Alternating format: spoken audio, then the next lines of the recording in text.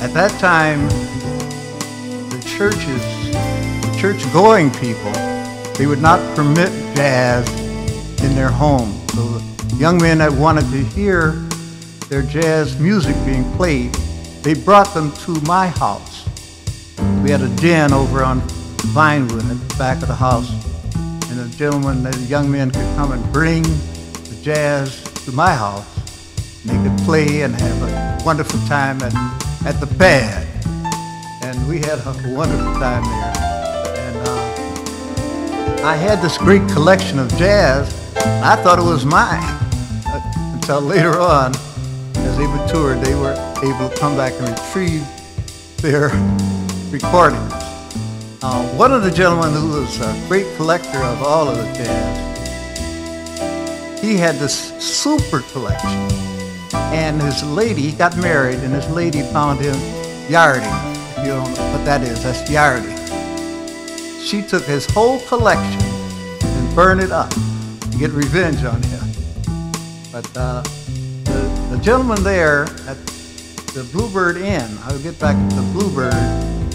All of these guys went to the Bluebird Inn, and we had a wonderful exposure. My brother, Bernard, he exposed me to the Bluebird Inn. I was tall, and I was able to go to the back of the Bluebird, through the alley, through the kitchen, and stand up tall. I was a pretty tall gentleman, and observe the Bluebird scene. And at that time, we had musicians such as Phil Hill, who played piano and organ. His mother was a music teacher, I believe, and the whole family had the bent of music. And the younger lad, he became the director of the jazz at the Bluebird Inn later on. But many of the musicians there, they were, maybe you haven't even heard of them. There was a gentleman on saxophone, Houston. Some of the men, as I said, they were just super musicians. But in this bar or club, it was owned by Clarence Eddings. You've probably heard of him. He and Buddy Dubois, they were the owners, along with the wife of Clarence that was married. They maintained the shop.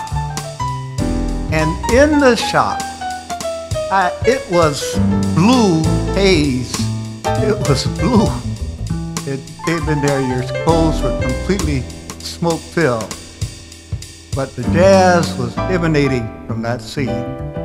In fact, one day, Oscar Peterson came to the Bluebird Inn, and he heard these musicians playing this jazz, and the only thing he could do as he walked in the door was to shake his head and say,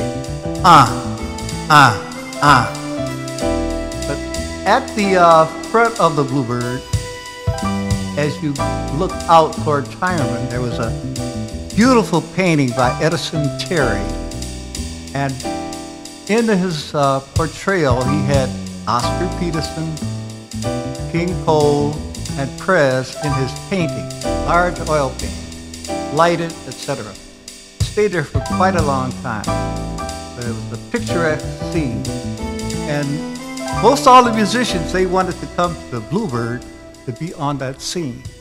In fact, Kitty Burrell and persons such as himself and his brother, who played down on Linwood, they would come to the Bird. And there were so many musicians.